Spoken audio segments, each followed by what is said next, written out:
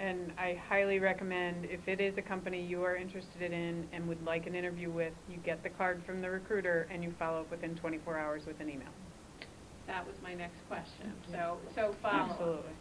24 hours that night. What's most impressive? You can do it on your smartphone on your way out of the fair. And then, would it be as simple as thank you for your time, or just or something along the lines of that, or?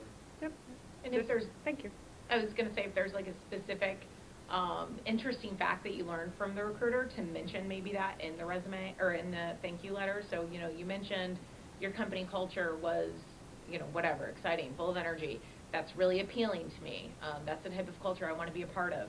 So just to make that connection a little bit further, I think that can go a long way as well. Or if there's something that you mentioned that would help you stand out during that interaction, you know, to bring it back to that thank you note so that we remember, oh yes, I remember that person, we had that discussion, that's what we talked about.